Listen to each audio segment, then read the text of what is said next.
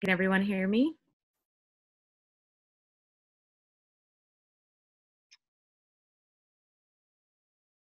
All right. Good afternoon, everyone, and thank you for joining us for the third week of our virtual Bahamas Natural History Conference.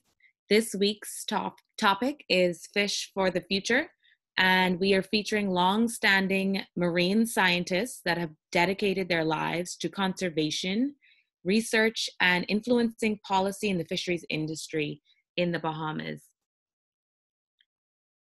As we know, fisheries is the third largest industry in the Bahamas, with fisheries exports contributing more than 50 million per year to the economy. In a country that's 90% water, it should be no surprise that fishing is both important to Bahamians culturally as well as economically, employing more than 9,000 people nationwide.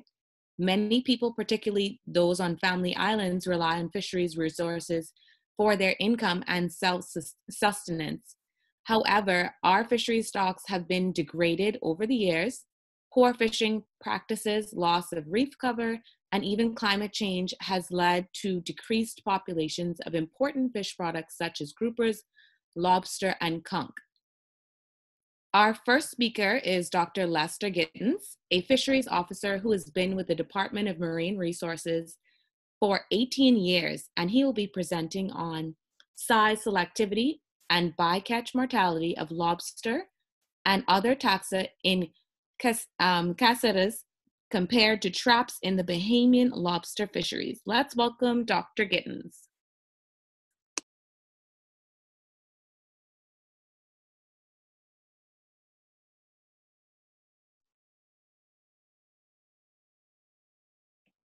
Okay, good afternoon, one and all.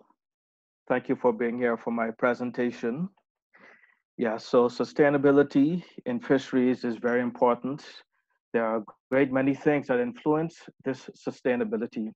And today, my focus will be on some of the broader ecosystem aspects of fishery sustainability. I'll be focusing on bycatch in the Bahamian lobster fishery. And so I'll be giving some background information, share some pertinent hypotheses that I tested, the results, and the conclusions. Now, as I stated before, sustainability is influenced by many factors. There are biological factors, economic, and social, but my focus will be on some biological aspects of fishery sustainability today. And in particular, I'll be focusing on the casita that you see on the left and traps that are used in the Bahamian lobster fishery on the bottom right. Now, what exactly do I mean by bycatch? I think most persons understand that bycatch refers to other species that are caught by fishermen that they were not targeting. But if you look through the literature, it can also include non-targeted size classes, or in other words, the undersized organisms that you did not intend to catch. So my definition for today is all non-target taxonomic groups, non-target size classes, and other species that fishers retain but will not catch if they were not fishing for the primary species.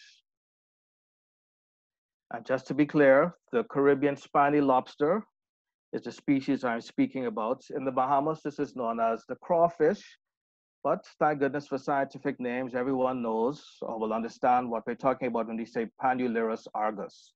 So that's the fishery I'm referring to in the Bahamas. To give you a bit more background, the Bahamian lobster fishery is quite significant. We are one of 14 countries that has significant spiny lobster landings, but the Bahamas is responsible for fully 1/5 of the region's landings. And up to 2018, the fishery landings were recorded at $47.1 million. And it expands over a very vast area. Most landings come from the Little Bahama Bank and the Great Bahama Bank. That's over 116,000 square kilometers of shallow banks. Now, a lot of persons don't know what a casita is. It's a 6-foot by 4-foot little house, so to speak. That's what casita translates to, little house. As you can see here, there's an opening that allows lobsters to enter and leave. They're not restrained in there in any way, but they work really well for this particular species, this Caribbean spiny lobster, because they're highly social. Once you have a few under there, others are attracted, and this makes this fishing gear very effective for aggregating lobsters. But a lot of persons wonder how you can have bycatch with a casita. So it's not actually the casita itself that causes the bycatch. It's the fishing methods that are used with it. This device you see on your screen is called a lobster hook. Typically, a fisherman would use this hook to pull lobsters from under the casita, or they move the casita and use the hook to snag the lobsters very quickly. But the results could be that you're impaling the lobster, and if it's undersized, presumably the fisherman would let it go. But we had no idea before the study whether these lobsters actually survive. So it's important to see that whether these lobsters actually survive if fishermen do what they're supposed to and let them go.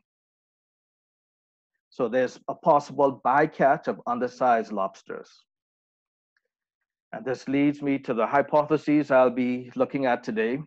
The first one relates to the hooks, and that is juvenile lobsters have higher mortality at casitas due to the use of lobster hooks. B, traps have bycatch. There have been no studies on bycatch on traps in the Bahamas, so this hypothesis is simple. I'm just saying that there is bycatch, and I'm going to document what that bycatch is through this study. And then C, we have the wooden lathe traps, and casitas differ in the size frequency of lobsters associated with each gear type. And I'll explain why that one is important a little bit later on. And so delving into the first hypothesis, I looked at survival of lobsters when hooked. So what we did, there were approximately 90 lobsters. We hooked a number of them in the cephalothorax, approximately 30, another 30 in the abdomen, and then some were not hooked. We placed them in traps and checked their survival, or compared the survival of the different categories of lobsters. And our first result for the day, in this Kaplan-Meier hook injury survival analysis, you can see in the left, the number of lobsters we started with, approximately 30 in each case. And for each category of lobster, the ones hooked in the cephalothorax, those hooked in the abdomen, and those not hooked, that's the black dots, there were mortalities by the first day. And then by 7 days in each category, we were left with 25 surviving lobsters. And so this result was quite informative. It let us understand that the hooking itself did not necessarily lead to the death of lobsters, which is good. That means it encourages sustainability by utilizing hooks. But what is unfortunate is that with the control lobsters, there were deaths as well, which means by simply handling the lobsters, their death resulted in some cases. So we want to avoid handling lobsters unnecessarily. But this result is also informative for our market as well. Generally, the market prefers tails. So if fishermen want to hook a lobster by hooking in the cephalothorax, avoiding the tail, then that would be better as well. They would get more for their lobster by simply hooking in the cephalothorax. But the more significant result is that simply handling the lobsters can result in mortality. And for those who follow statistics, I'm sure you heard Andy's voice earlier, the probability result was 0.632, which meant there was no difference in survival between the different categories. And so as far as our first hypothesis, the outcome is that hooking did not result in higher mortality beyond what occurs with handling. And then moving on to our second one that sought to document bycatch in the trap fishery. So what we did was place observers on commercial trapping boats, and the observers recorded the weight of each species that were caught, the number of each species, and also the fate. The fate is quite important. So it would be much better if something was discarded alive if we didn't want to retain it. It's also great if you retain something and make use of it, at least a balanced harvest. But the category we really and truly want to avoid is discarding dead organisms. That's just waste. And some of our results, well, sorry, more of my sampling here. This is a map of the Bahamas, and most of the sampling took place towards the end of the year, like February and March. And these are the locations that we were able to sample for the commercial trap fishery. But importantly, the results were quite interesting. We documented 31 species of bycatch. I mean, and the various taxonomic groups from echinoderms like sea cucumbers, we had crustaceans like crabs, and then we also had fish, and interestingly, the red lionfish.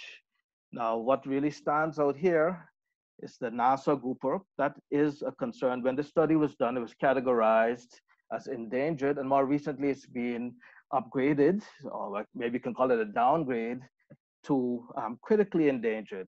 So they are caught as bycatch in the trap fishery, which isn't necessarily a problem if fishermen abide by the size limit and throw them back. And we're getting ready to change those size limits, as a matter of fact.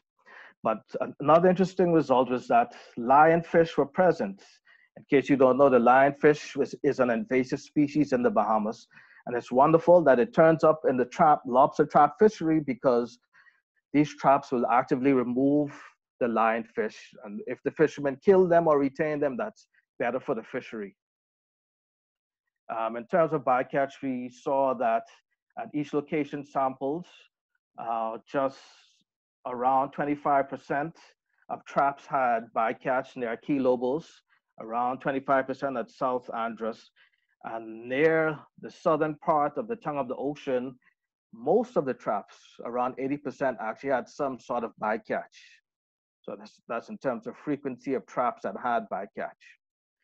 But importantly, when we look at the weight of the bycatch at South Andros, 30% of the weight of the lobster was represented by bycatch.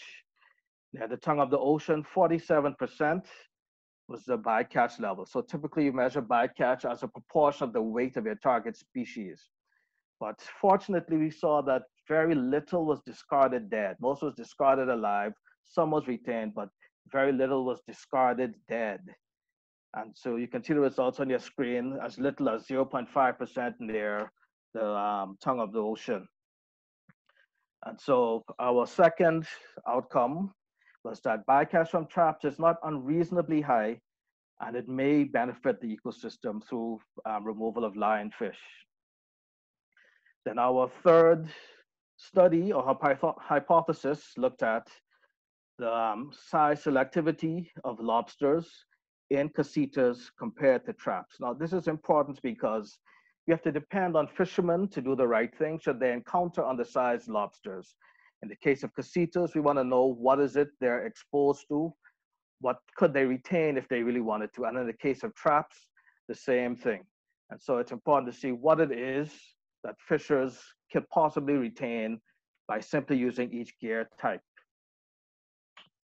And this result here shows, well, firstly, the dotted line represents the minimum size limit of 3¼ inches carapace length, or just under 83 millimeters in terms of, in terms of metrics. And you can see here that in casitas, there's a very broad size range, all the way down to just under 20 millimeters. Those are really small lobsters. But fortunately, with casitas, the lobsters can go and come. In the case of traps, we can see that a good proportion of lobsters below the size limit is retained. And so you would actually have to depend on the fishermen to remove these lobsters. It depends on them to remove the lobsters quickly. When we considered the results earlier about lobsters dying simply from being handled, we have to depend on fishermen to remove those lobsters very quickly. But there's some good information in here in that those below 61 millimeters wouldn't even be retained by traps. So there's a good and bad in this result. And when we look at the average size of lobsters at casitas, there's a statistically significant difference in that at casitas, there were 71 millimeters on average, or the mean size. Traps, they were a lot larger, 79. So on average, they're pretty close to the minimum size limit of around 83 millimeters in traps. But another important result was that when you look at the legal sized lobsters, so if you're out there trying to get legal sized lobsters, there was no difference in success rates at getting those size limits, at getting those lobsters. In casitas, 1.78 versus traps where it's 1.74 legally sized lobsters. So either can be used to target legal sized lobsters. And so that brings us to our third outcome. Traps are more selective at catching lobsters.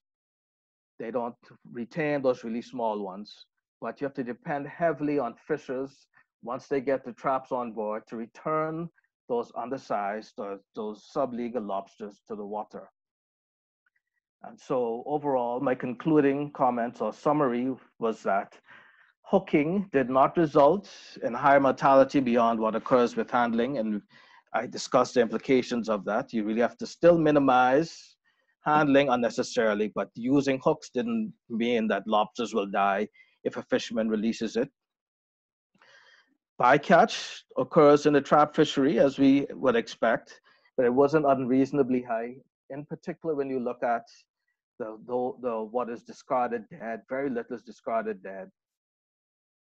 As I just recently said, traps are more selective, but dependent on fisher behavior.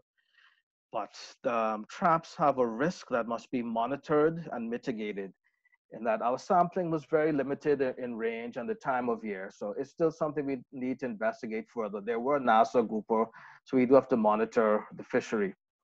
And I did present these results here. Lobsters at traps are generally in poorer health.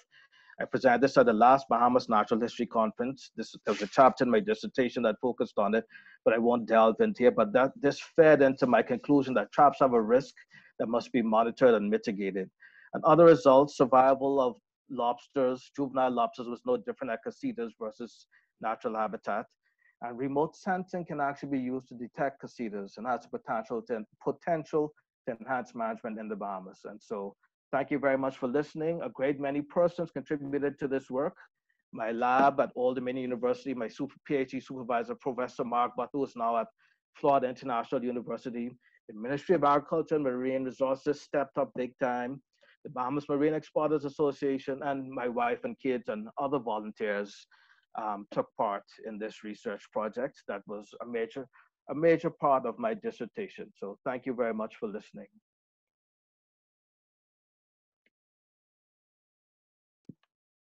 Excellent.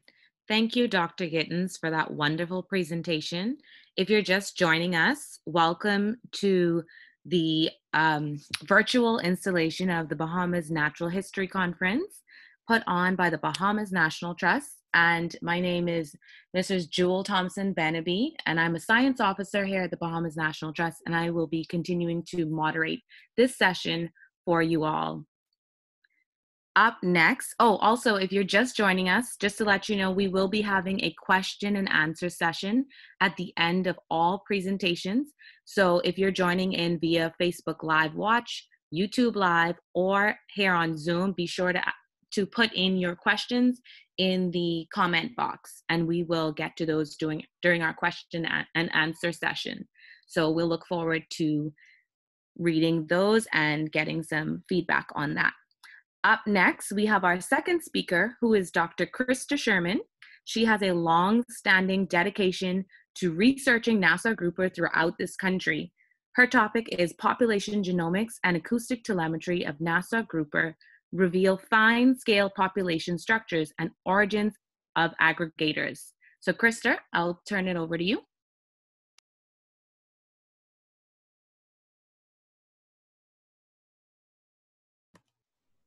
Thank you, Jewel.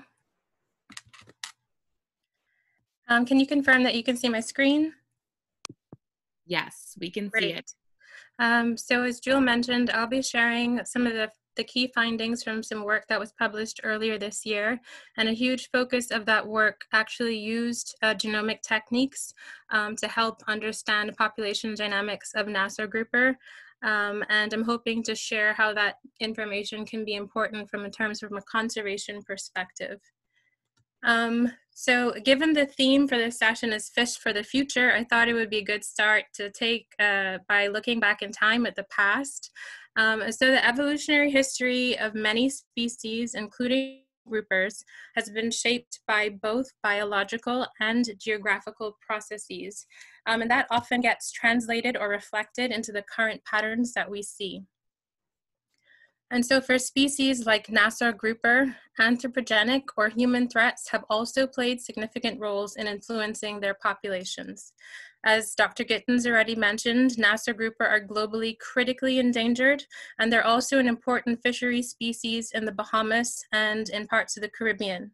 Unfortunately, however, their life history characteristics, coupled with their reproductive strategy, particularly the formation of fish spawning aggregations or FSAs to breed, makes them extremely vulnerable to being overexploited. And of the current anthropogenic threats to Nassau grouper, FSA fishing is one of the biggest threats. Although what we see is that fishers may not realize this is problematic due to hyperstability. So at these spawning sites, fish are concentrated into specific areas for discrete periods of time to breed. So it's easy from one year to the next because of this concentration to retain the same catch over time. But what is actually happening is the population size is actually declining, and there will reach a point where that particular spawning site is no longer commercially viable, and if it's severely fished, it can actually collapse and no longer form. And actually what we have seen over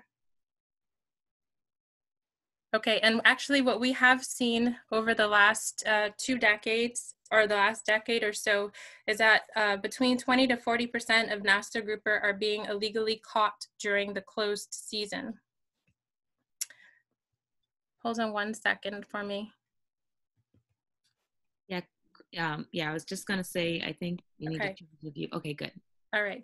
So between 20 to 40% of Nassau grouper are actually being caught illegally during the closed season. So that's problematic. And in order for us to change this pattern of decline, we are going to need to better coordinate our research and management approaches so that we develop a better understanding of population demographics at both small and large spatial scales. So for the first part of this work, I used microsatellite genotyping to determine how genetically diverse and connected Nassau grouper populations within country are, and also used this technique to explore whether anthropogenic activities have compromised their genetic health. So for those of you that attended the last Bahamas Natural History Conference, this is a refresher because you've seen this before, but essentially this is a structure plot, and what it's showing is different locations in the Bahamas. Bimini and Grand Bahama are grouped together here. It's organized geographically from north to south. This is Great Inagua here. Any samples where we're uncertain where they were collected from, because we did have volunteers assisting with collecting thin clip samples from landing sites, we treated that as unknown. And then this is the Hail Mary fish spawning aggregations here. So each of these bars represents an individual fish. So there are 464 individuals here, and we used 14 species-specific microsatellite markers. The different colors indicate 2 different genetic stocks. So in this case, we had 2, but as you can see, there's genetic mixing that's occurring throughout the archipelago. So no geographic pattern, no clear population structure based on the microsatellite data. So moving on from this, I used some modeling to look at temporal changes in effective population size from the present to 1,000 generations ago. And essentially what this is showing is that in every location in the Bahamas, indicated by these different colors, the Hail Mary spawning aggregation site is here, and the Bahamas overall is in black. What you see is that historically, these effective population sizes were large and quite stable, ranging from about 110,000 in Long Island to about 315 in Andros. But around 400 generations ago, and if you do the math and consider the time where it takes to mature, that predates when you have any human occupancy, any fishing activity in the Bahamas. And we saw those declines happening everywhere. And then there was an accelerated decline within the last 150 to 200 generations. So I also looked at more contemporary estimates of effective population size, and those were considerably lower than these historic levels, indicating that we've had drastic reductions in contemporary effective population size compared to the historic levels, and also recent bottlenecking events, as well as these historic bottlenecking events. So based on the microsatellite data, what this indicated, this is just showing a different image in terms of what that genetic composition looks like. That revealed that Nassau grouper within the Bahamas have and are experiencing reductions in the number of breeding individuals that are contributing to successive generations and also to these bottlenecks. So moving forward to build on that work, we used restriction site-associated DNA sequencing, or RAD-seq, as a technique to establish country demographic structure and genome-wide assessments of diversity and differentiation. And for those of you that aren't familiar, RAD-seq is one of the leading techniques that's used to screen for and genotype single nucleotide polymorphisms, also pronounced SNPs. And essentially what a SNP is, they're prevalent in the genomes of most organisms, and they're basically the result of a single base pair variation or a substitution at a specific point in the DNA sequence, like you're seeing here on your screen. So I use this technique because it is useful in terms of being able to increase the genome coverage using thousands of SNP markers versus a handful of microsats like we did for the previous work, to improve our capacity to be able to unravel fine-scale genetic variation in species that have been shown to have both strong and weak population structure, like Nassau grouper is indicated Nassau grouper has from the microsat data. So for this work, I extracted high molecular weight DNA from 96 fin clip samples of Nassau grouper. The quality was checked using gel electrophoresis and a qubit assay. And then that DNA was used to develop RAD libraries, and then the Exeter Sequencing Service conducted the sequencing.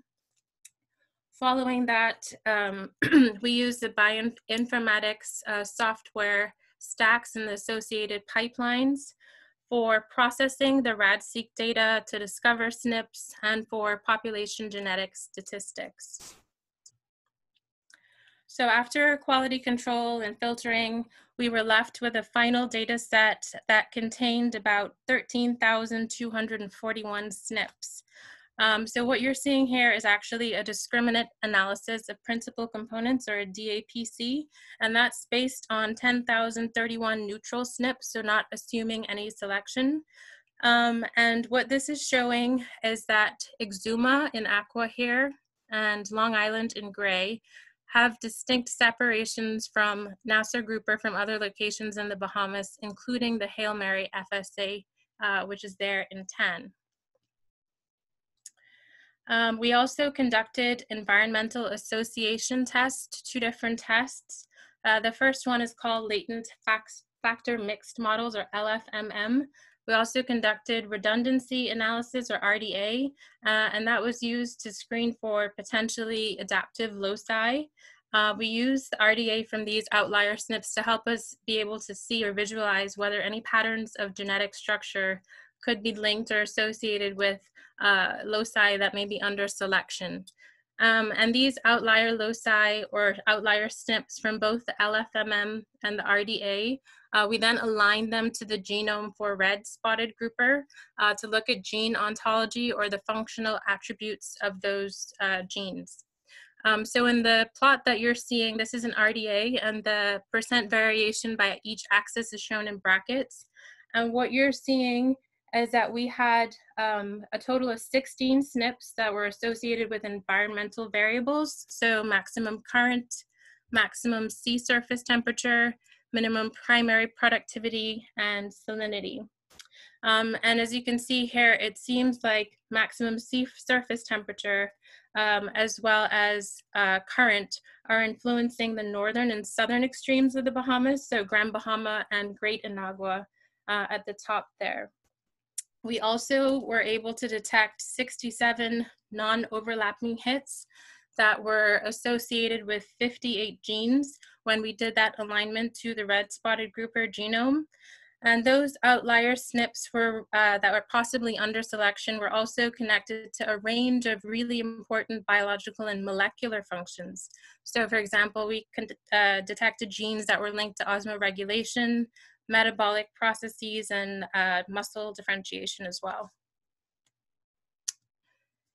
So the observed genetic differences between Exuma and Long Island from the rest of the Bahamas were interesting and quite unique. It was unexpected, but what it suggests is that there may be subtle differences in gene flow that are occurring among Nassau grouper from these islands.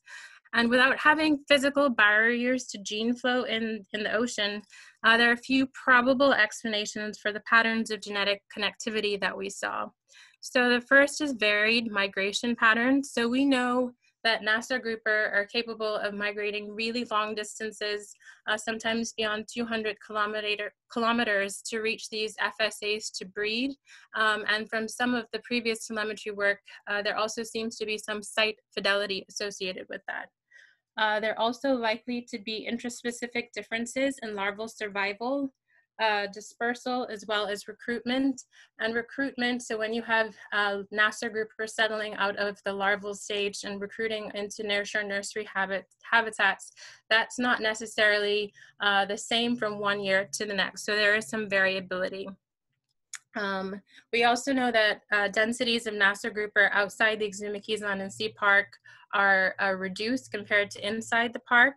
There may be divergent selective pressures between islands, but overall these long distance migrations are likely to be more energetically as well as physiologically costly.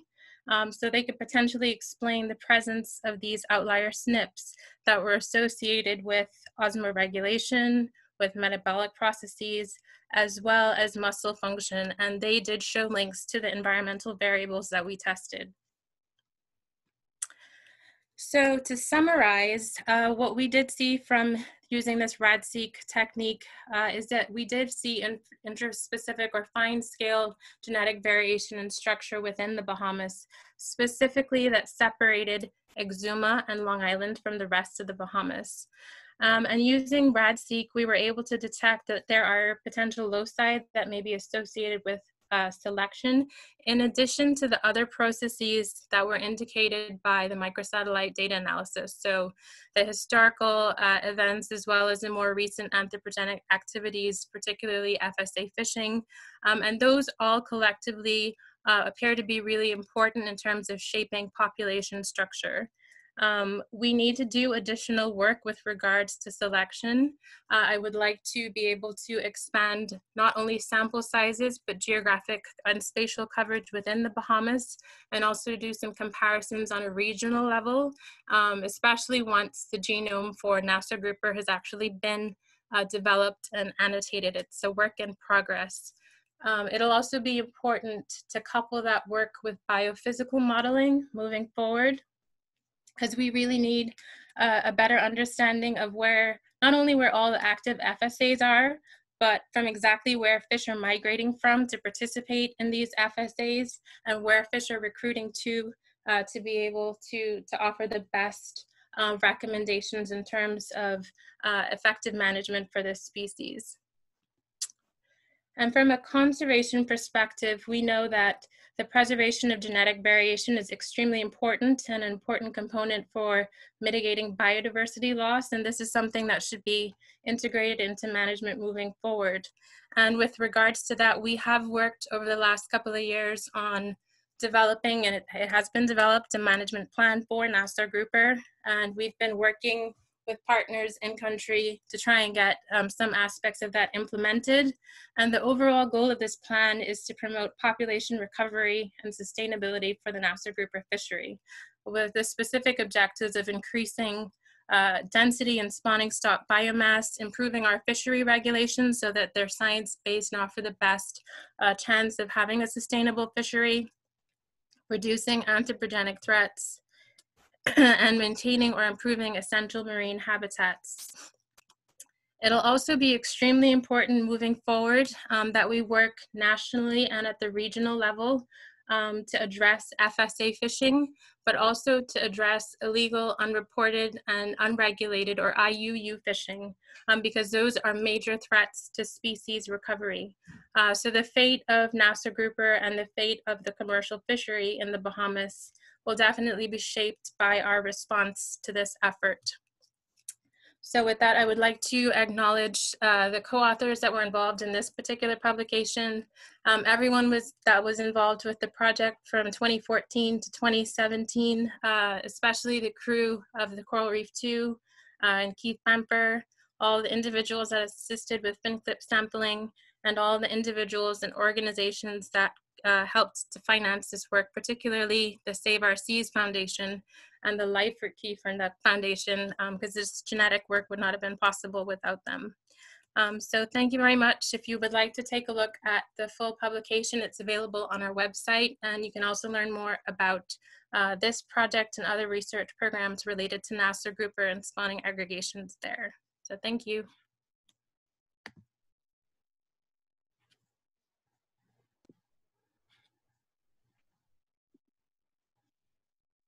Awesome. Thank you so much, Dr. Sherman, for sharing that very important and critically important research on Nassau grouper in the Bahamas.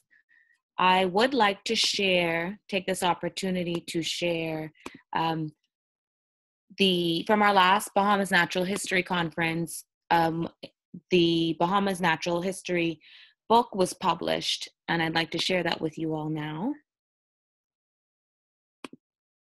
Can you guys see my screen?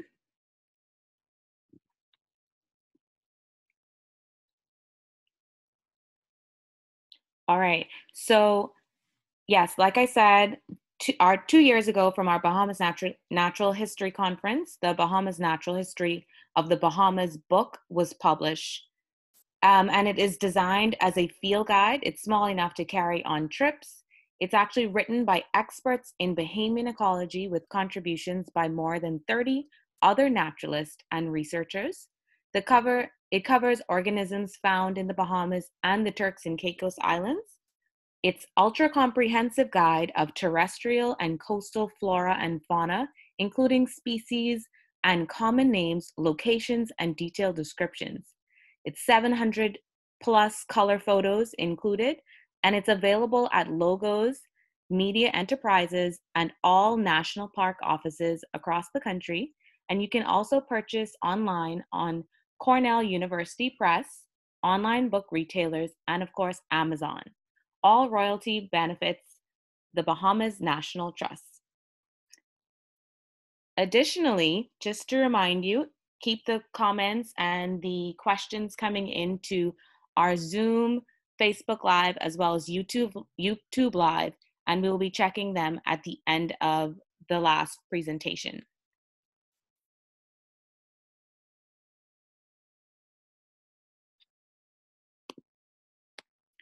Up next, our third presenter is Dr. Andrew Coe, who is a senior scientist working for the John G. Shedd Aquarium in Chicago. He has been studying queen conch in the Bahamas for some time now, and he will be discussing scaling patchiness between and within queen conch populations in the Bahamas. Let's welcome Dr. Coe.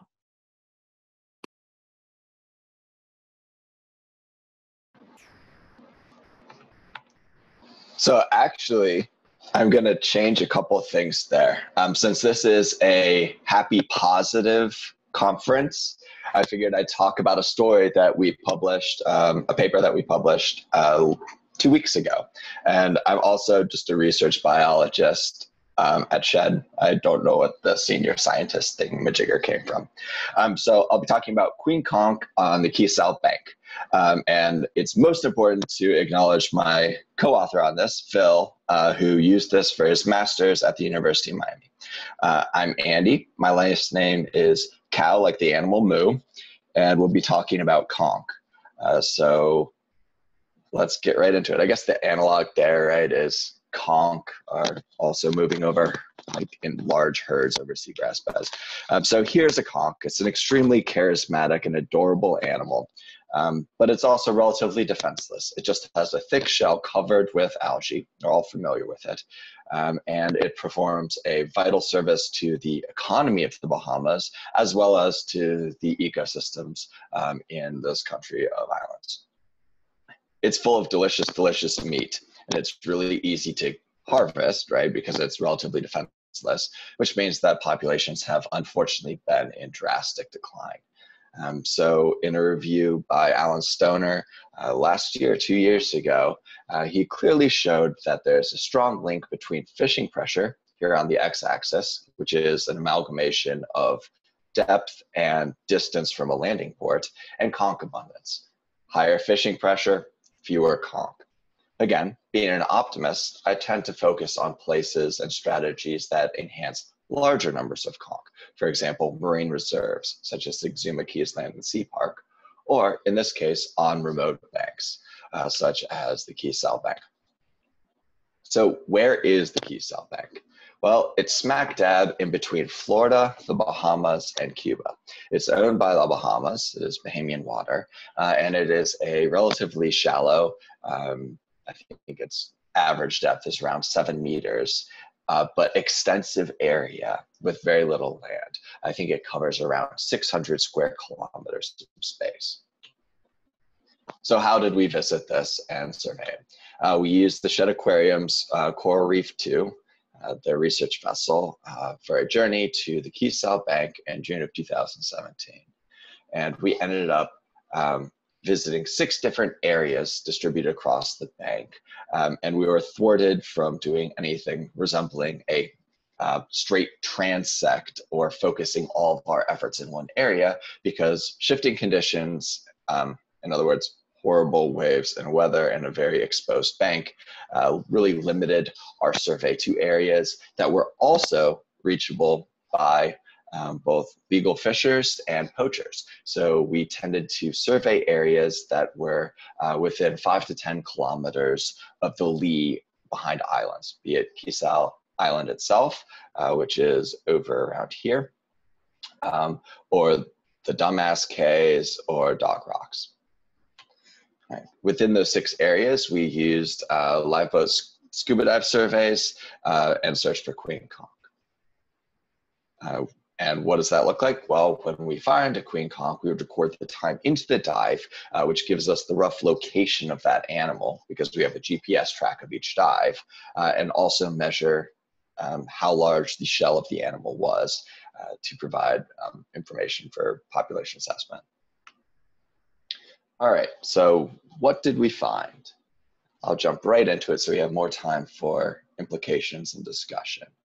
So here's just a larger map of the area. In each one of those little dots is a dive survey. If we then look at 2 of the different methods of analysis we use for this data, I figured that we shouldn't go too much into analysis. If you want that, you can feel free to read the paper, and it will go into all sorts of detail. But instead, I'll just walk through some of the results, right? So around the island of Key Sal itself, which is, like, you can see the tip of it there, in this area, we found a lot of conch. Same with directly to the southeast of it, still following the same contour line, lots of conch. And when I say a lot of conch, look at the scale. So this is adult conch per hectare. The breeding threshold is around 56. So a lot of these dives yielded abundances that were at or exceeding 1,000 conch per hectare. That wasn't the case in the center. This is also only adult queen conch, as defined by a lip thickness greater than 15 millimeters. And since we measured the length and lip of every single one of the nearly 3,000 conch we encountered, we were able to, with high fidelity, estimate what was an adult and what was a juvenile. We found large amounts of conch pretty much everywhere we looked, and maps don't do it justice quite as much, but I'll still put it together here so you can see. And the rough statistic that you want to know is that we found adult queen conch on more than 80% of our dives. That is a huge amount. And you do the same thing pretty much anywhere else in the Bahamas, and you are a lot less likely to find these animals. If you look at the overall abundance per hectare here on the y-axis in those 6 studies areas relative to the minimum breeding threshold of conch. So since conch have to meet together, literally come together to mate, you need a high density of these slow-moving snails in any given area in order for them to successfully find a mate. And we found very, very high abundances of winged conch, no matter how we examine the data. You'll also note, again, that study areas 3 and 5 and 6 have relatively lower abundances of adult conch, but they had extremely high abundances of immature conch. So no matter where we look, we found a lot of conch. It was exciting if you're into finding large numbers of conch. If you think about this relative to the rest of the Bahamas, so just combining together a variety of different surveys throughout the archipelago, the message really becomes even more clear at how special this area was and how exciting it was to be able to find this much conch. So the Keesal Bank actually had the highest abundance that had been measured relative to anywhere else in the Bahamas. Since this is Bahamas Natural History Conference, we'll focus on the Bahamas, but suffice to say that it's also the highest abundance in the wider Caribbean that has been measured for the past 2 decades, with the exception of a comparable abundance on the Pedro Bank of Jamaica, which was monitored every 2 years by the government via direct survey, and they made the decision to close that bank in 2015 to legal fishing after abundances start to drastically decline. So who knows what's been happening on Keesal since the survey in 2017, but at the time of the survey, everywhere we looked, we found conch. Why? So if we think about where the Keesal Bank is relative to the broader circulation in the Caribbean, this is a map of the Caribbean, and the current strength is stronger in areas that are more yellow and weaker in areas that are blue. Okay. If we look at the Keesal Bank, you'll notice that the average trajectory and trend of the Gulf Stream is or the Florida current in this area, as it's known, basically divides this area in half, right? So Florida is very isolated from the Keesal Bank, while the Keesal Bank is proximate to Cuba and both of the main Bahamian banks. It also means that this powerful current, which goes, if you follow my mouse in this general direction, up into a loop current and then back through, could be potentially transporting larvae or any other floating material in a clockwise direction through the Caribbean. So there's an enduring source of conch larvae to the Keesal Bank from populations in, say, the Alacranes, or perhaps even off the Nicaraguan Rise. Now comes a really busy but important figure. So we're going to start by looking at just the blue lines. So those are drifters off of the Global Drifter database. It's a freely available public tool where you can go and look at any drifters that are deployed by any number of different governments throughout the world to look at ocean currents. And I found a whopping 3 drifters that went proximate to the Keesal Bank over the past 10 years. And in each case, they exhibited some interesting behavior. They passed near the bank, for example, the middle one, the blue jean color one, near the island itself, went back and around, and then somehow ripped back to Cuba. The light blue one was actually deployed off Keesal and went up, looks like it almost bounced off of the Great Bahama Bank near Orange Cay and then got ripped up further north.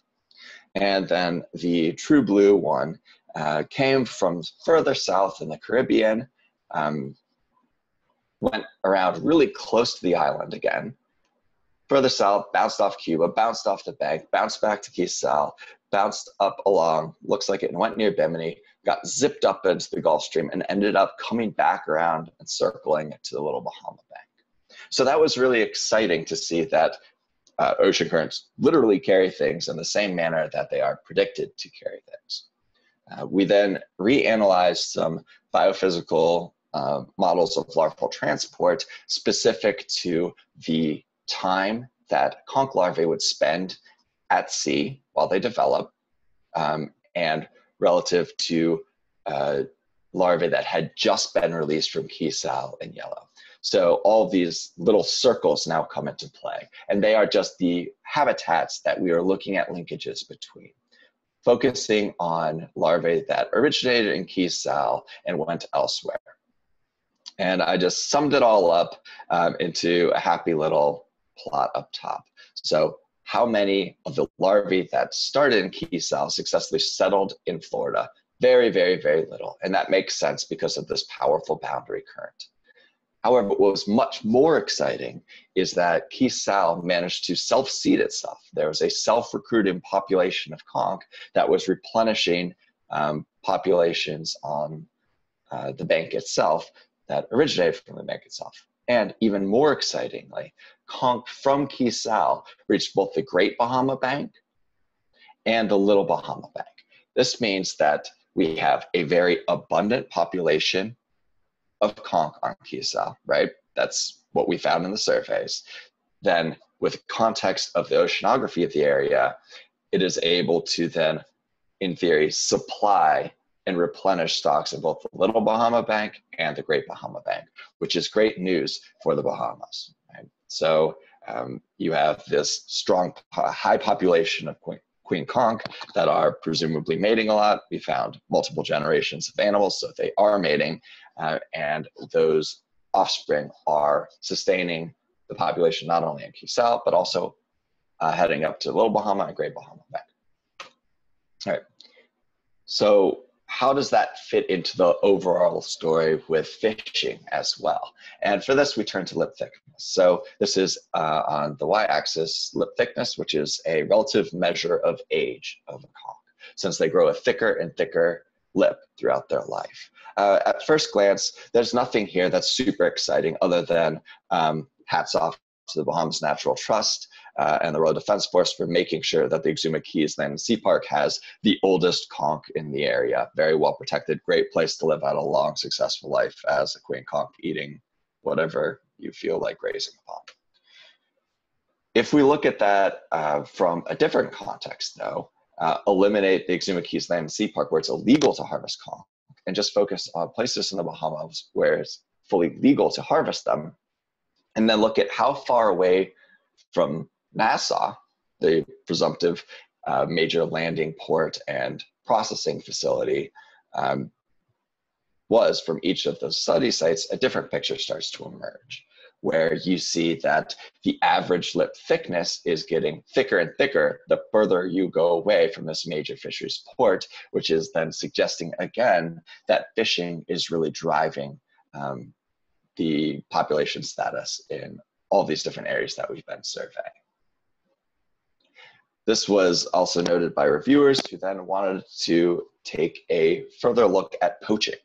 So we put together our limited resources, simply trolling through media reports in the Bahamas. So from Tribune 242 and the Nassau Guardian between 2010 and 2020 of poaching instances. And we summarize all of that data in this table, and I'll walk you through it. So the most important things to note in terms of area, so just this column, is that the vast majority of this poaching is occurring in the south. Say the Cochino Banks, Ragged Islands, probably Tongue of the Ocean's captured in that as well, and the Inaguas, right? So more than half of this poaching is occurring in southern areas. The responsible parties seem to be split into three different nations, right? With the Dominican Republic having a far-reaching graphs that we could find in the media in terms of poaching effort. But encouraging for conch, it doesn't seem that queen conch are the primary target. They were only targeted 4 times or mentioned as being the primary target 4 times in all of the different media reports. So what does this all mean taken together? Well, we have a very, very high abundance of queen conch on the Keosel Bank. That's very uplifting, exciting, especially if you think about the context from the oceanography of the area, where this high abundance could be fueling replenishment of other populations in the Bahamas. And then finally, this area seems to be relatively isolated. It has the second highest average lip thickness, if that is to be an indicator, which is, of course, correlated with fishing pressure. So as of when we were doing the surveys, it seems to be naturally isolated. It's a longer run, and there's still very productive areas to fish and to poach closer to the nations that are primarily engaged in that poaching. But for how long? And with that, I'll just, again, throw out the title for you guys. If you want a copy of it, send an email. Thank the crew and team that we had that involved also folks from Brief and the Bahamas Natural Trust and CEI. And yeah, done.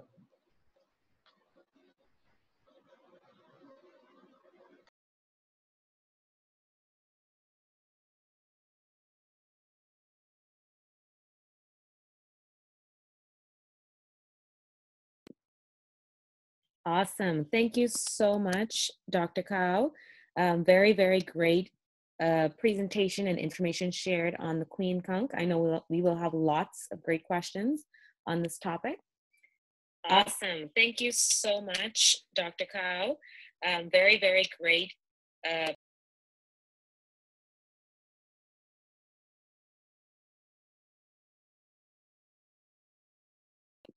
Sorry, I was having a bit of feedback just now, pardon me. So up next, lastly, but certainly not least, we have Mr. Eric Schneider from the Cape Eleuthera Institute, who will be discussing fish aggregation devices as conservation tools. Let's go ahead and welcome Mr. Schneider. Thanks, Jewel. All right, let's see.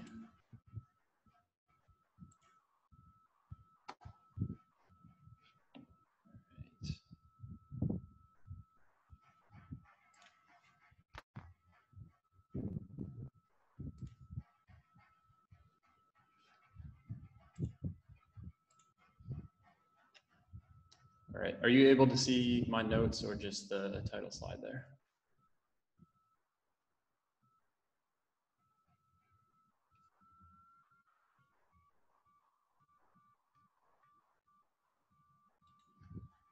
The title slide there. We can see your slide, yep. Okay, great. So thank you for the intro. My name is Eric Schneider. I'm a research scientist at the Cape Eleuthera Institute. The last BNHC conference, I gave a talk about the stone crab fishery in the Bahamas, so people might remember that. We still have that work ongoing, but today I'm shifting focus a bit to what has turned into my PhD thesis through the University of Glasgow. I'm going to talk about the offshore fisheries in the Bahamas, and specifically how fish aggregation devices, or FADs, play into that and can potentially be used as conservation tools.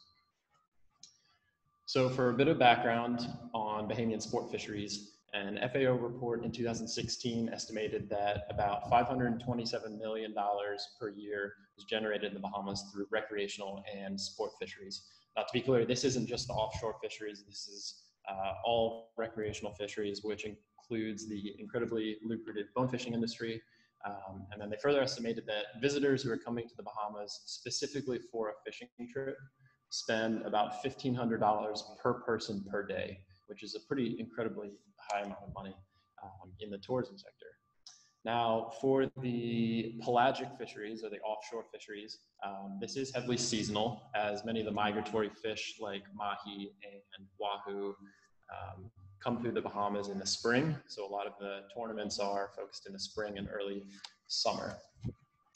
Now, in the Bahamas, we have very little data on pelagic fisheries and landings. and a lot of times it's just completely missing. And part of this is because there's no reporting requirement for pelagic species in the Bahamas. There are some regulations, so you do need a sport fishing permit, and there are catch limits, but because of the lack of reporting requirement, we really don't have much information on how many fish are caught out of the open ocean in the Bahamas, what they are, and when that occurs. Now, a Smith and Zeller paper recently tried to reconstruct a number of the different fisheries catches in the Bahamas up to 2010. And they estimated that about 8,000 tons of pelagic fish were landed in the Bahamas in 2010. And about 90% of that fishing was done by tourists. So of that tonnage, that could be up to 750,000 fish per year if you assume maybe a 20-pound fish, which a lot of these mahi and small tuna are. But I put that in there to note that that reconstructed catch estimate was 2.6 times higher than what was reported in the FAO report of the pelagic fisheries landings for the country. And just to point out that there's just a really big discrepancy because there's not a lot of reliable data on pelagic fisheries catch.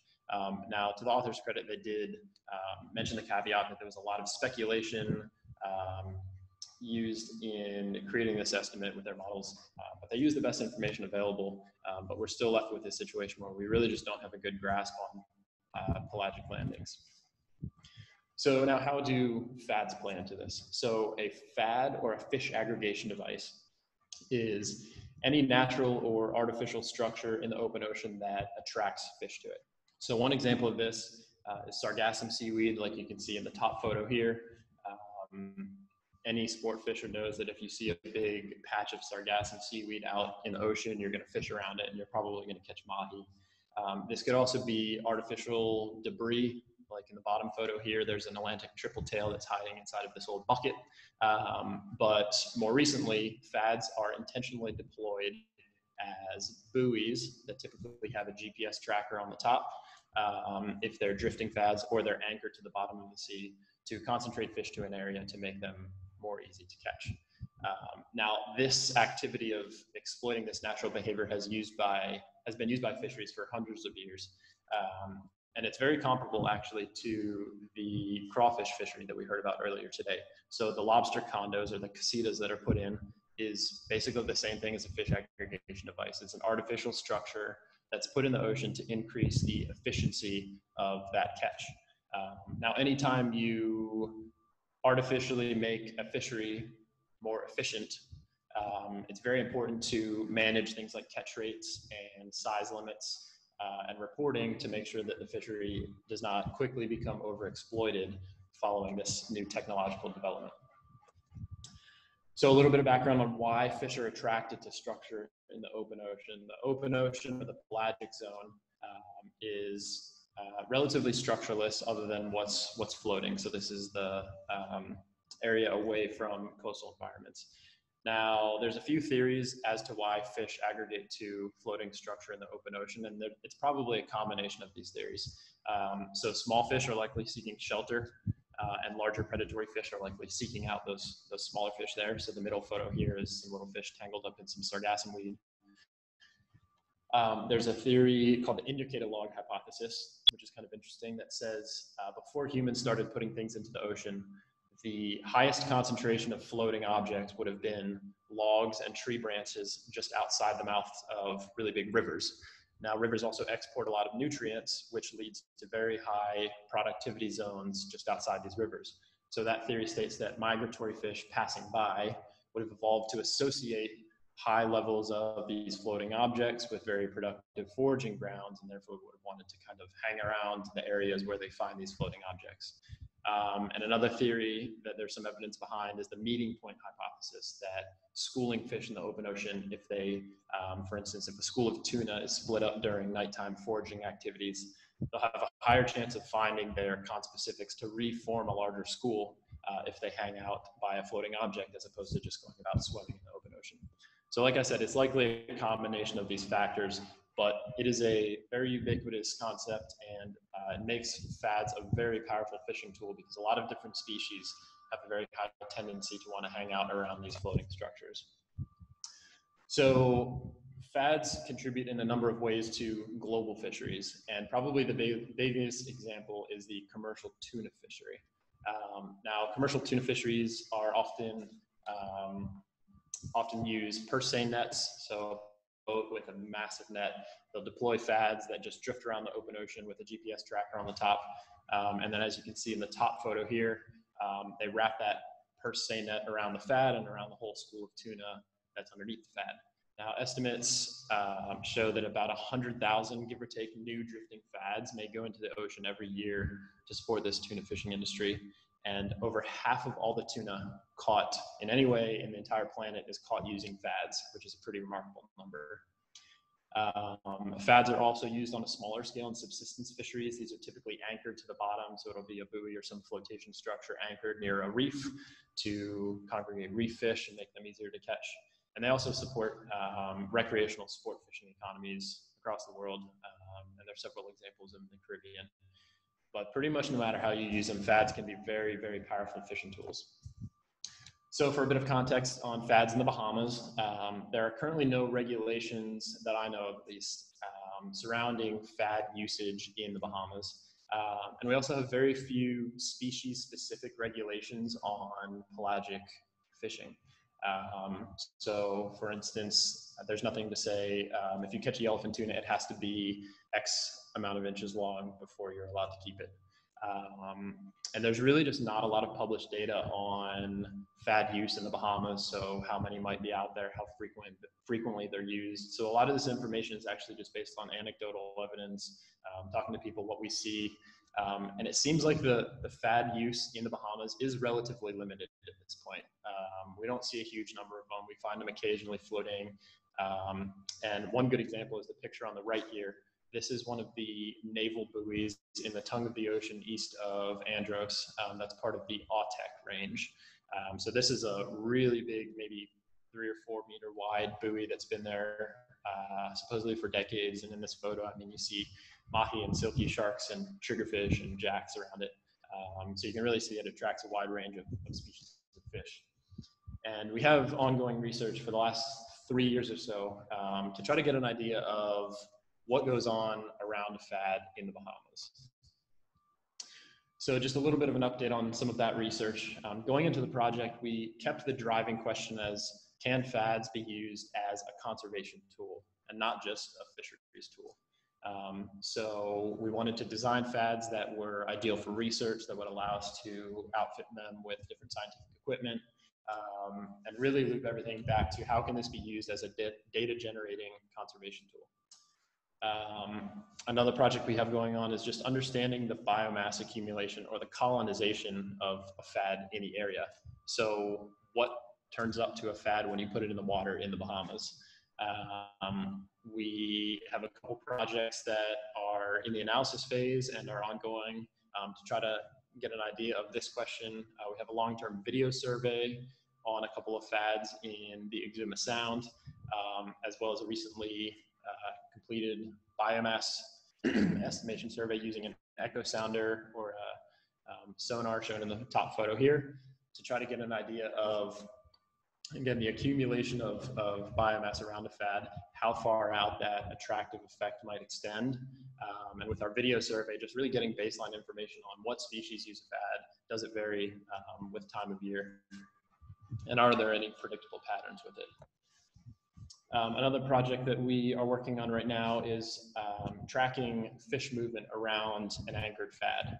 So around a fad, in theory, you have your target species, which may be tuna, and you have bycatch species, which may be a silky shark, things that you don't want to catch. And with these non-selective fishing methods like a big seine net, you incur a lot of bycatch because you're going to capture anything that's swimming around underneath the fad. So we have been doing some acoustic telemetry to try to get an idea of how these target and bycatch species move around underneath the fad.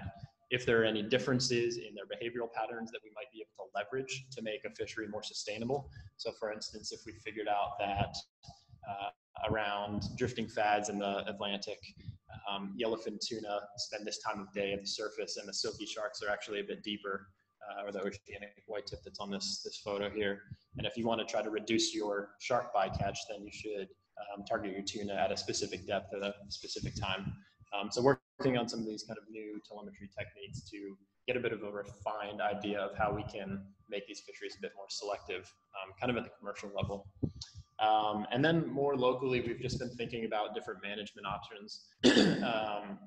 You know, what the best way to approach managing an emerging fad fishery would be in the Bahamas. And we've come up with a couple of ideas, and we see some really nice conservation opportunities here. Now, fads are being considered for inclusion in the new draft of the fisheries bill, which is a really exciting opportunity where we could actually get ahead of this stuff.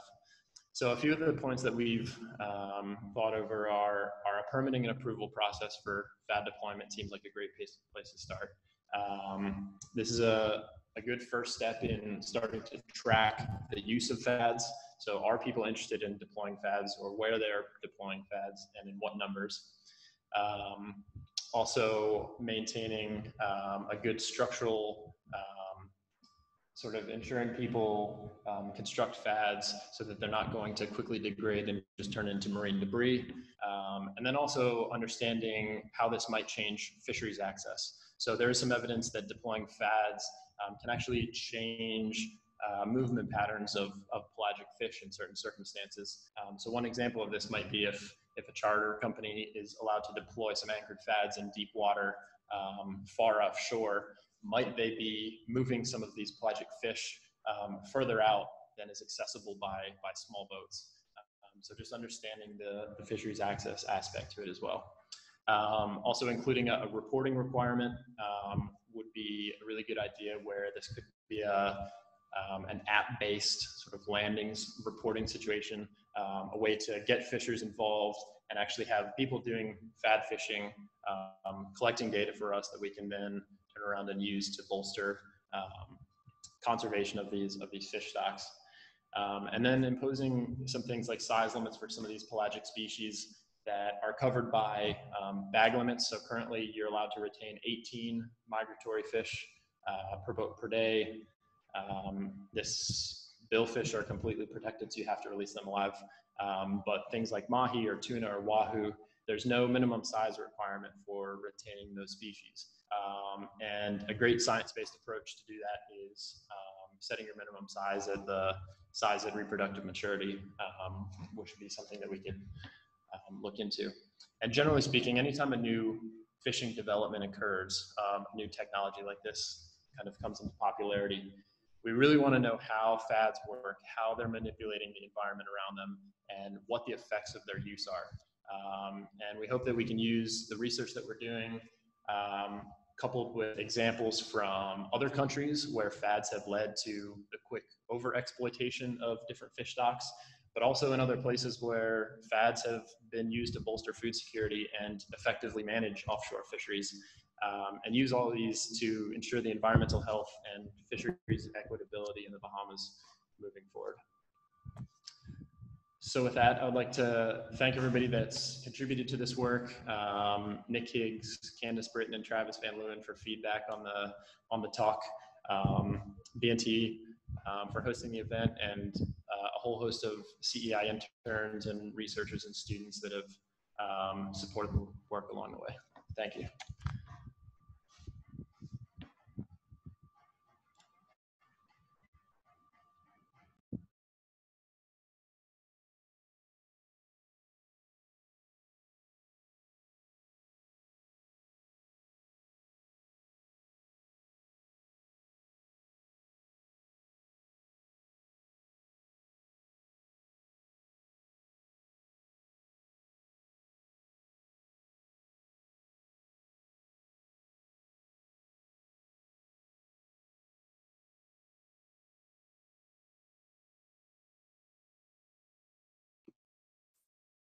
Alrighty, thank you, Mr. Snyder, for that excellent presentation.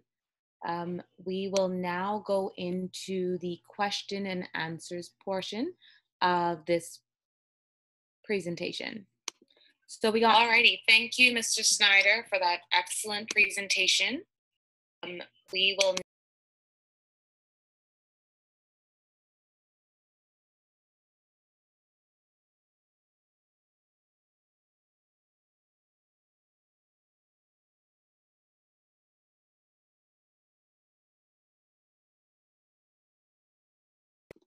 Okay, can everyone hear me? Sorry, I was getting a bit of feedback. I had things running live on both platforms, so I think I was getting a bit of feedback.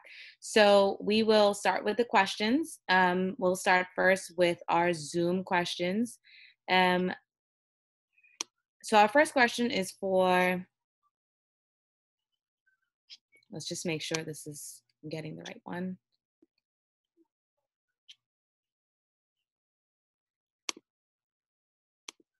So our first question is from Dr. Ancelino Davis. Is there an effect on casitas size on the lobster survival? And I think that's for Dr. Lester Gittens. Yes, there is. There was a study by Eggleston and Lipchus and company back in, I think it was 1990, was published that showed that smaller casitas had better survival. But that was just one of the many factors that influence survival of casitas, like predation rates, the size, like the height of the Dr. casita of the Gittens, can you hear? Yes. Can you hear me? Can you hear me? Hello? Okay, yeah. So I was saying that casita size doesn't Yes, go influence, ahead. casita size indeed influences survival of spiny lobsters. Generally, the smaller ones, casitas that is, enhance survival. At least that's what one study found by Eggleston and Lipchus and company. But many factors influence survival at casitas. One of the major things is predation rates.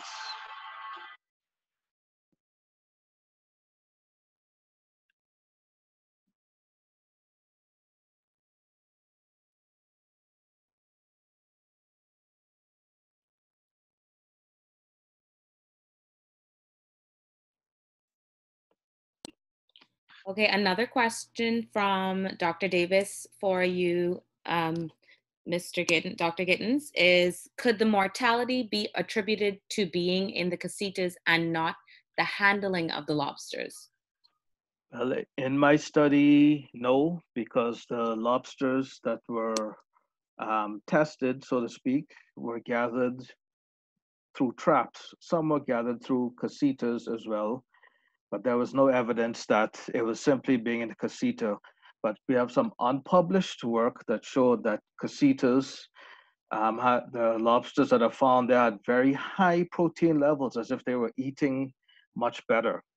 And so, I mean, as it is, there's no evidence that, at least in my study, that being associated with casitas caused any difference in survival. But we specifically tested whether it was hooked, not hooked, or whether there was no injury whatsoever.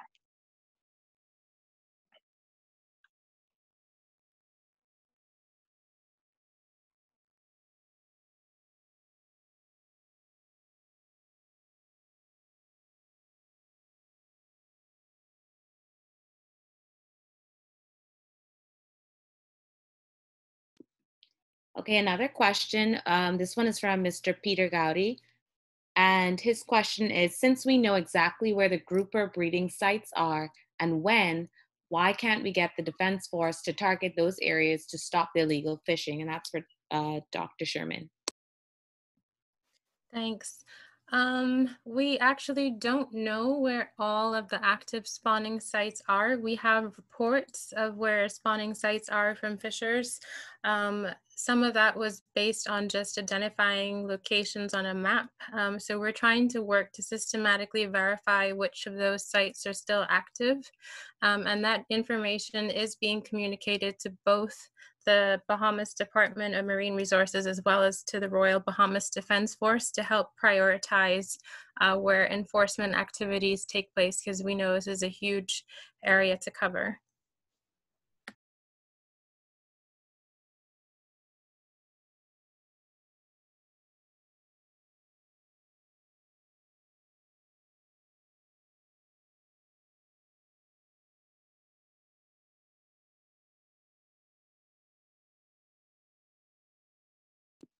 Awesome. Thank you, Krista.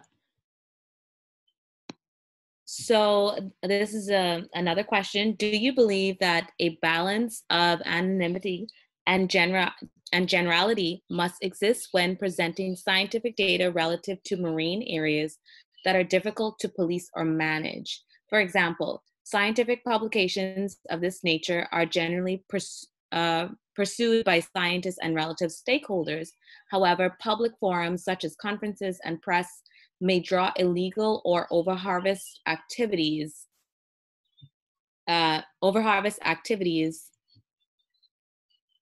to zones which may not have been known to laypersons. And that, I think, was directed more towards Andy's talk, but any of the panelists can address that. I guess I'll take a first stab at it if I'm on mute. Can you guys hear me?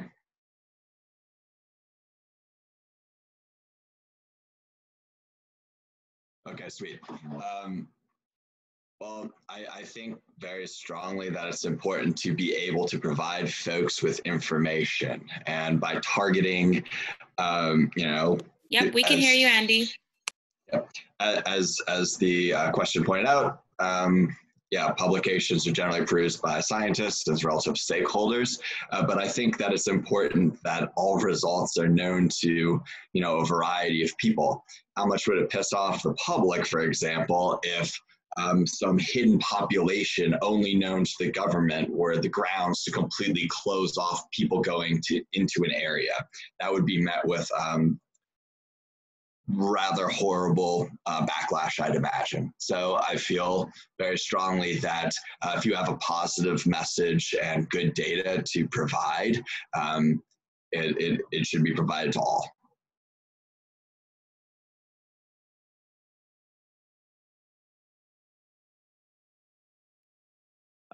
Yes, this is Dr. Gittens. I would say that is a concern with regards to what Andy found and with regards to finding NASA group of schools.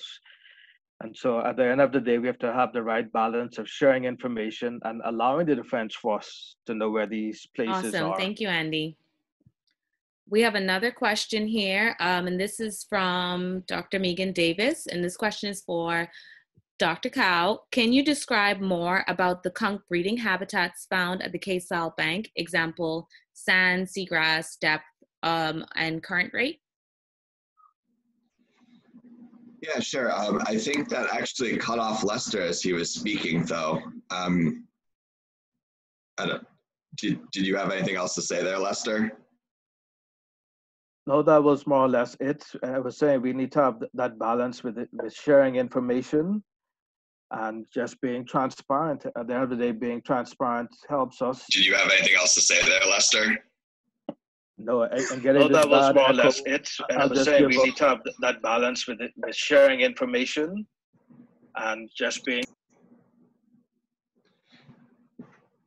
Okay, so I think there's some weird feedback going on with the recording, perhaps, but I'll answer Megan's question too.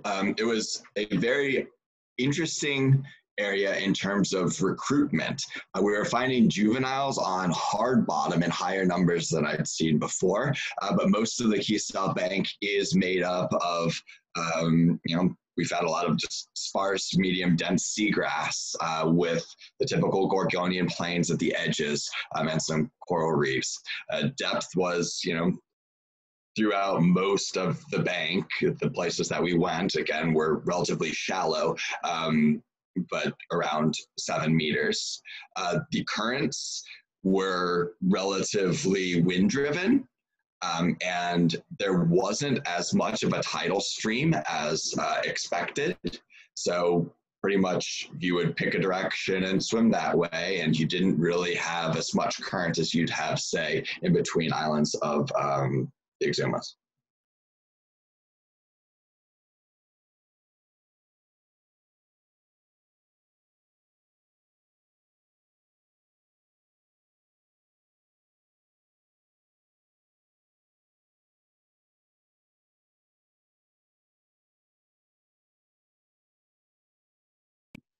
Okay, great. Thank you so much, Andy. And pardon me for the feedback that's happening on my end.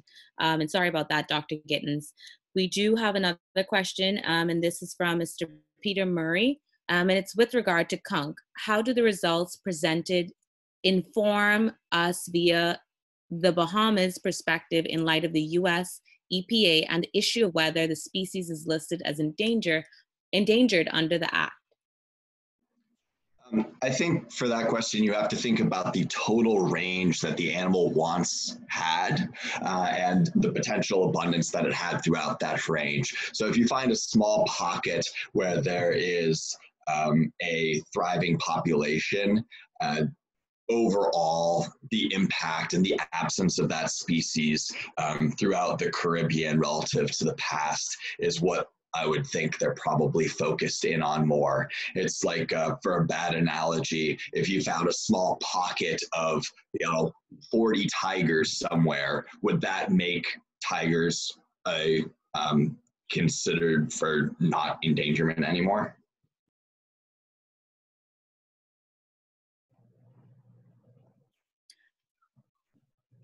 Okay, thank you. And this question is from Ms. Anessa Lundy for Dr. Kao. Did you notice much debris in the area of Kesal Bank as well as conch? And was there any tissue samples taken from the Kesal conch to facilitate population genetics work? We did not take any tissue samples, as we did not have a collaborating geneticist at the time point. And now I think that gap is currently closed.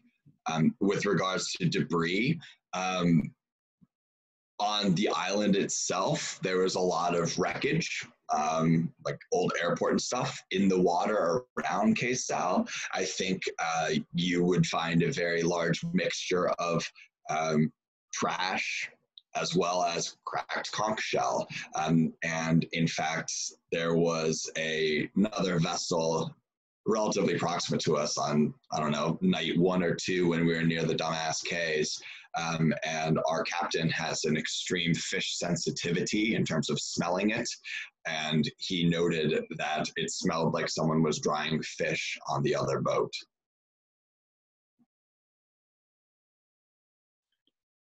All right, the next question is from Mr. Mark Boardman. And his question is, which catch method is easier for fishers, traps or casitas? And that's for Dr. Giddens. Well, that's a very difficult one to answer. I would say casitas are easier in that you more or less, if you find a good spot, you place it there and the lobsters will come. When you go back to it, you'll find lots of lobsters, whereas traps, you have to find bait in some instances, you have to deploy them, you have to reel them back in. But the casitas, once they're there, if you find a good spot, it's a matter of revisiting the location. So I would suspect that fishermen would say that that's an easier fishing method, but there are other social aspects with persons knowing where your casitas are and visiting them to retrieve your lobsters, quote unquote. So it's not so simple to answer, but overall, I would say casitas are a little easier. All right, another question from Mr. Mark Boardman, and this is there any indication that the groupers from the park seed other sites? And that's for Dr. Sherman. That's a good question. So we have additionally, in addition to the genetics work, done some acoustic telemetry. And so based on that work, we know that grouper from the park are migrating outside of the park to spawn. We haven't done any larval physical modeling or anything like that yet. But it's likely that grouper from the Exuma Keys Land and Sea Park are going to be contributing to other areas as well. But that's work that still needs to be performed. All right, another one for Dr. Sherman. And this one says, any insights on whether sharks are eating Nassau groupers? Our sharks in Exuma have higher mercury compared to Nassau.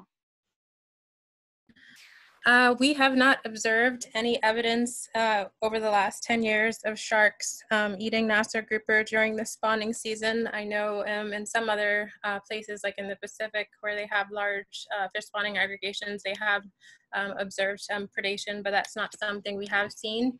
We do, however, see sharks at some of the spawning aggregation sites, including really large bull sharks, but I have not personally witnessed that yet. This one here is from Dr. Nicholas Smith, and this question is for Dr. Gittens. Relative to other fisheries, is 30 to 47% bycatch high or low? Which species make up the majority of bycatch by numbers and by weight? And are bycatch from the lobster fishery recorded by fisheries officers at landing sites? Her last question there is, why is bycatch so high near the tongue of the ocean? And is it because there are simply a larger abundance of diversity of species near the tongue of the ocean than in other areas? Wow, I hope I can remember all of those questions, but to answer the last one first, we did investigate diversity near the southwest portion of the tongue of the ocean, but certainly that would be one of the factors that would influence bycatch. And this is why we need to investigate further. We know that there is variability. The southwest tongue of the ocean and the other parts that we surveyed, there was a huge difference in bycatch. So we know we need to do more studies. And can you remind me some of the other questions, please?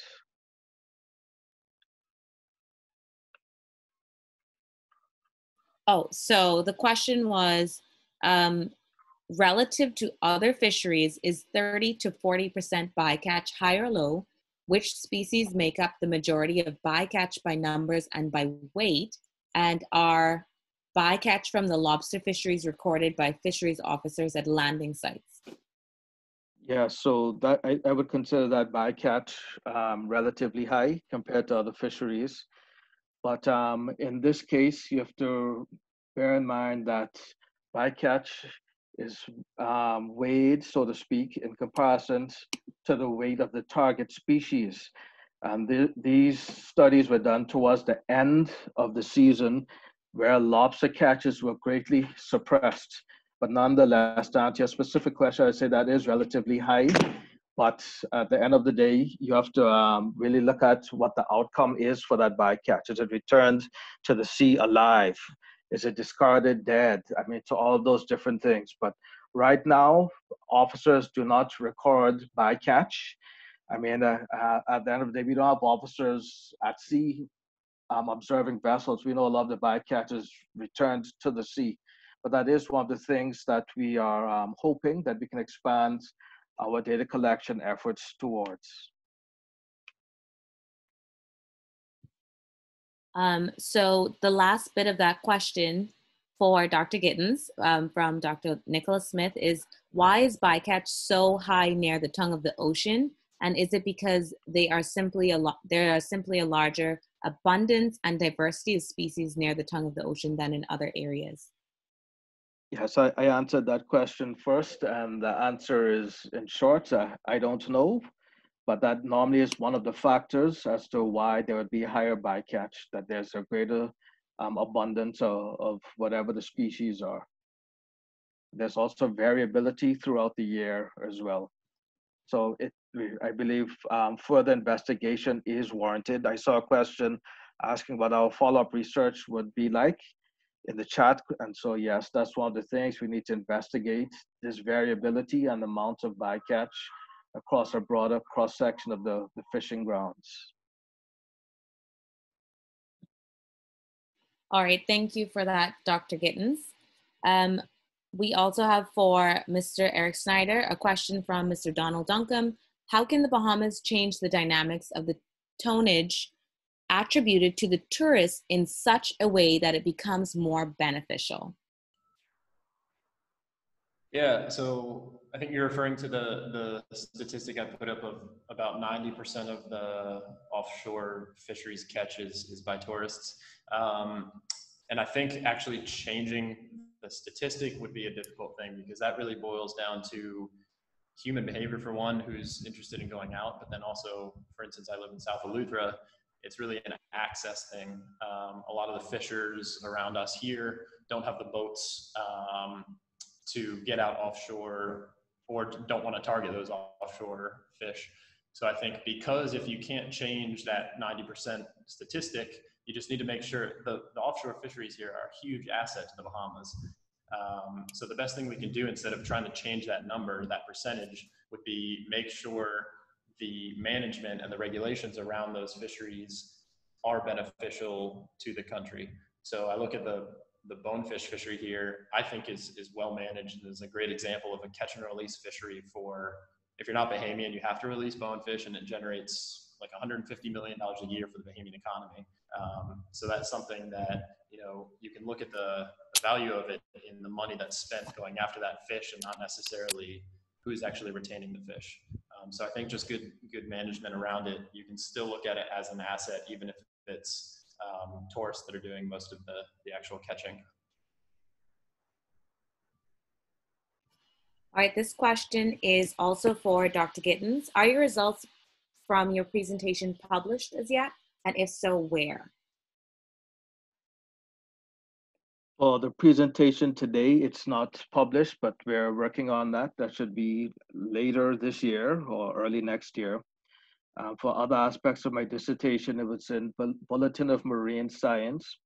But if you can't wait to see all of the other chapters published, you can go to Google and search for Lester Gittens, Old Dominion University, and my dissertation should come up.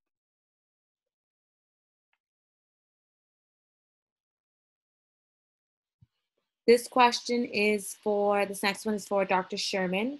How were you able to determine the 20 to 40% of groupers are caught illegally outside of the fishing season? Is that statistic based on fishes that were caught fishing illegally, or is it the estimate produced some other way? Thanks, Jewel. So I think what you're referring to is when I said 20 to 40% of NASA grouper are caught illegally during the closed season.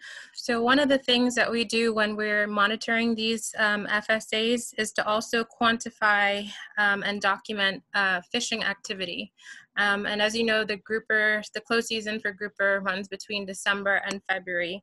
We primarily have been monitoring these sites between December and January, and in some special instances have been able to do that a little bit earlier and later. And to do that, we're documenting the number of boats, the number of fishing traps that we see as evidenced by surface floats. And then underwater, we're also counting the number of fish that we see in traps. So using that information relative to the number of fish that are outside traps, you can get a bit of a sense on what the fishing pressure is and how many fish are illegally being caught at the sites that we're monitoring during the closed season.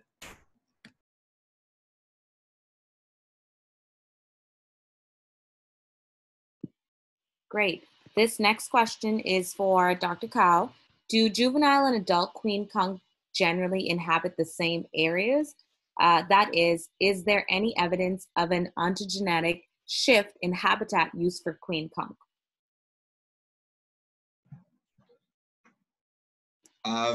The general trend that we saw in Key Sal would be more adults closer towards deeper water with stronger currents. I think that other people would certainly tell you that there is an ontogenetic shift in habitat use for queen conch, though. And it tends to be juveniles remaining in a very large, in terms of abundance, aggregation, that then once they grow a large enough shell to be resistant to some predation, they spread out from there and start to be able to utilize other habitats as well.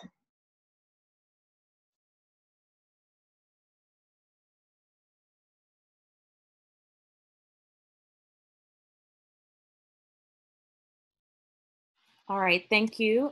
The next question is for any of the researchers. Are there any spawning aggregation areas known near Bimini for any various species? And can I please have those locations? It's my aim to, by recommendation, police these areas during closed season, and that's from Mr. Thomas Butler.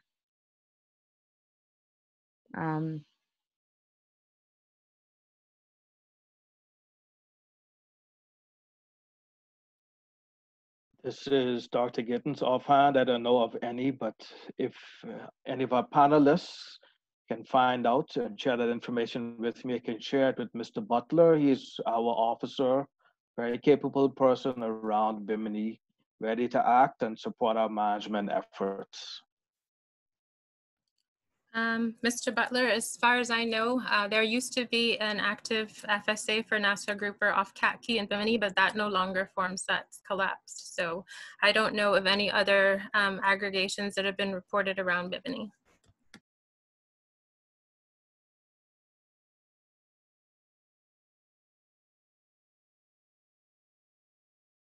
Okay, so we're just going to ask a couple more questions before we wrap up. We just have a couple more. And this next one is from Mr. James Haynes. And he says, is there effort to protect K-Sal as a conch nursery area for the larger Bahamas area? Can regulations or enforcement be tightened to assist conch recovery in other areas?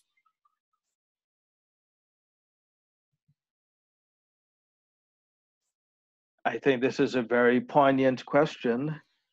The Bahamas is getting ready to revise its conch management measures, and we intend to use protected areas as one of the ways to improve our conch stocks.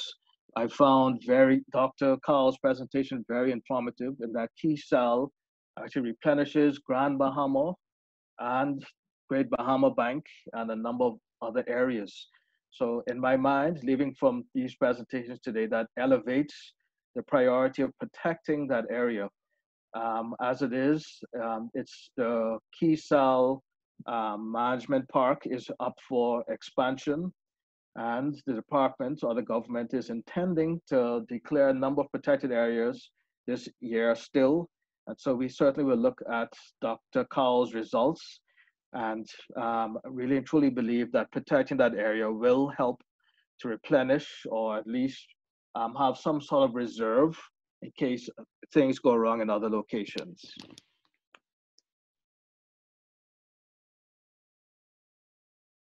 All right. So next up, we have another one from Dr. Smith, and this one says, which life stage of queen conch is most sensitive to affecting total population growth or decline? Are there any protected areas around the K-Sal Bank, considering how important it is as a potential source population in the region? I guess I'll answer that by simply referring the second part of it to what Dr. Giddens just informed us with regards to reconsideration of management.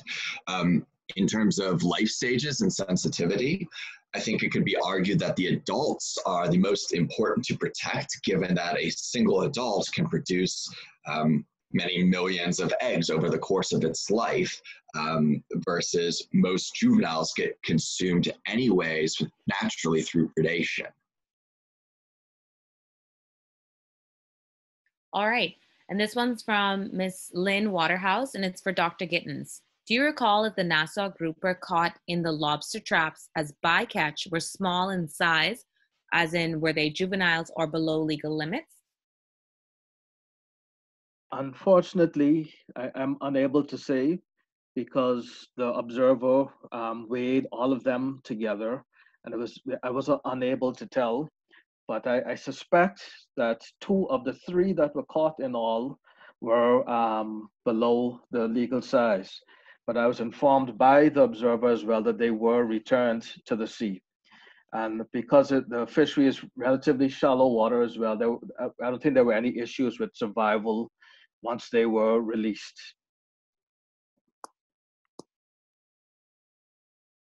All right, and our last question here says, do conch usually spend time around seagrasses? And that's for Dr. Cowell. Conch can live in and around a variety of different marine habitats. I think that juveniles and seagrass are typically associated, but you can find adult conch near seagrass beds or on hard bottom, just chowing down on some macroalgae.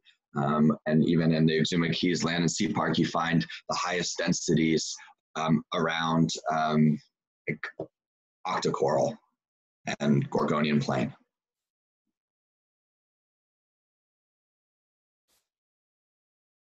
Alrighty, so that concludes our list of questions. I think I got everything was answered on our Facebook page, as well as in the Q&A section on our Zoom. So I just want to say thank you to all our presenters that participated in our third week of the Bahamas Natural History Conference put on by the Bahamas National Trust, and also for all of the participants and stakeholders and just the general public tuning in, whether it was through our YouTube live or our Facebook channel or via the Zoom. We deeply appreciate your participation and being engaged in this conference. Again, this year we would have been doing things differently, but of course, because of COVID, we are going virtual, and we do appreciate you guys participating and doing these awesome presentations, as well as giving good feedback and questions. So again, thank you all for participating, and we will see you next week for our next session of the Bahamas Natural History Conference. Thank you, Jewel. Thank you, BNT panelists, and all those who took part today.